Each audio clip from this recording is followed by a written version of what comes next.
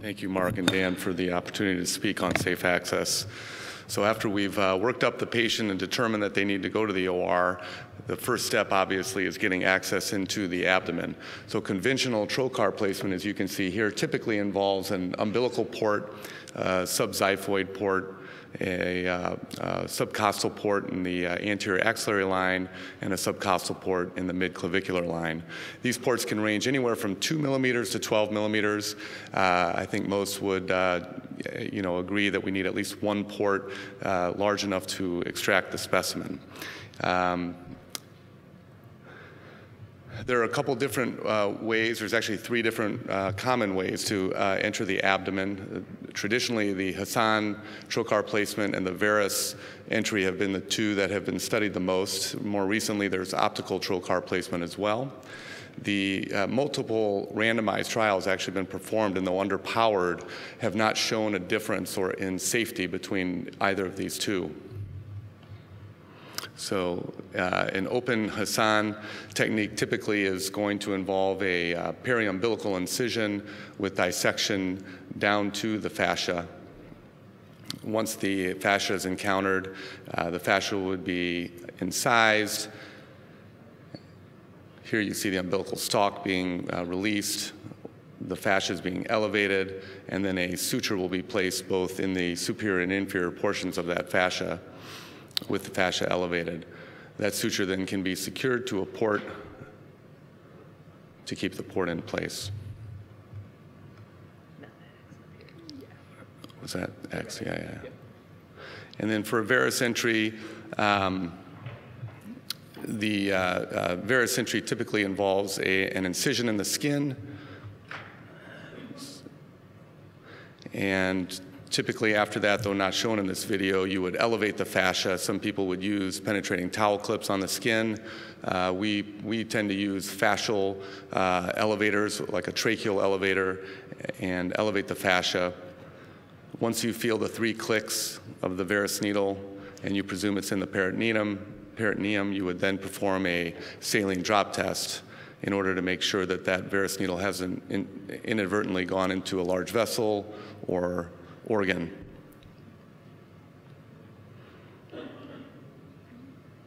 And in this case here, the varus needle was being placed in the left upper quadrant.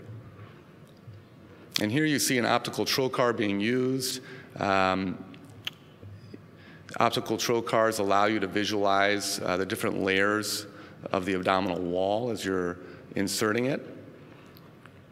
And the optical trocar may be a good way to enter the abdomen in certain cases, especially previous operated abdomens. However, it is important to understand that optical trocars do not prevent injury or no less or more safe than either the Hassan or varus technique. An optical trocar typically requires a 0-degree scope, and then once you're in the abdomen, you would then, if you desire, using an angled scope, switch the scope out to a 30 or 45 degree. You're going to go to the X. Okay, that's fine. Okay, so again, for optical trocar incision, access, the risk of injury may be greater with direct entry without prior insufflation, and that's something just to keep in mind as well. So a lot of people will just insert the optical trocar without any pneumoperitoneum, but another safe way to do it is, as you saw in that previous video, pneumoperitoneum first, followed by the optical trocar. Now, prior abdominal surgery principles. So in general, if somebody has had previous surgery, you want to avoid incisions and surgical areas if possible. You can always add an additional port. A patient will still do well if you have 5 ports instead of 4, and if that's what it requires in order to avoid a previously operated area, then I would do that. And then access can be open or closed, meaning Hassan or varus, but ideally it should be, again, in a quadrant that's free of adhesions caused from the previous surgeries. So as an example, if a patient came to you that has had an open right hemicolectomy through a midline incision, I would certainly consider putting that port in the left upper quadrant, for example, in Palmer's point, as you see here in this picture, just to avoid adhesions from the right hemicolectomy. Another common scenario would be an open sigmoid colectomy through, again, a midline incision, and in those cases I would not choose the umbilicus to be my first entry. I would probably use a subcostal right upper quadrant port first. And I think what's ultimately something that you should get in the habit of if you're not doing it already, but always inspect the area after you've placed your port. So always look down and around and behind. If you're not sure that you might have gone through something because of previous adhesions, once you get the second port in, always remember at the beginning of the case to look back and make sure that you haven't inadvertently put something through intestine or other structures. So if somebody has had surgery, for example, maybe a total abdominal colectomy, and there really isn't a safe quadrant to enter, you might want to consider an open technique or the optical trocar access in those cases. Varus needle entry is not unacceptable. However, you just, again, have to make sure you are very carefully inspecting the area of first access. And I think that, also that starts in your preoperative process. Make sure that you are talking to the patient, letting them know that due to the previous surgeries, there may be a risk for injury, there may be a need to convert to open if there is an injury. It is not a failure to do that. And just, I think, good consent and good discussion about that beforehand can really help with patient expectations.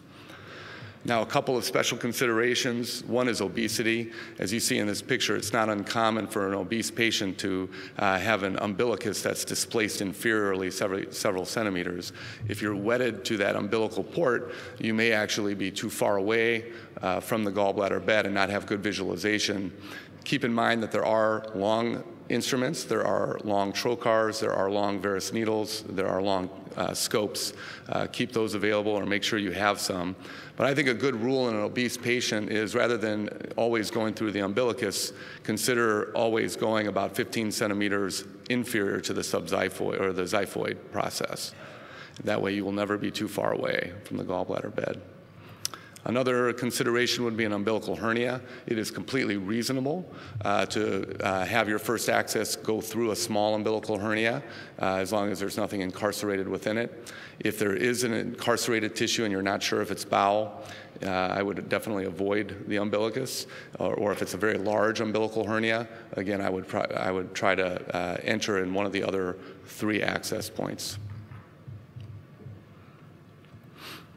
And then pregnancy, as was just alluded to before, but in case of access, the gravid uterus can be a problem. It certainly is likely to shift your umbilical port more superiorly, but I would not recommend accessing the umbilicus or in the periumbilical region in somebody who's pregnant, especially in the 2nd and 3rd trimesters. I think one of the, again, subcostal ports is probably your best first entry, and just be careful not to insert a varus needle, for example, into the liver. That could result in an embolus or bleeding or a bile leak. The SAGES guidelines have produced laparoscopy and pregnancy guidelines that are excellent, and you can read more about them there. That's all I have on access. Thank you very much.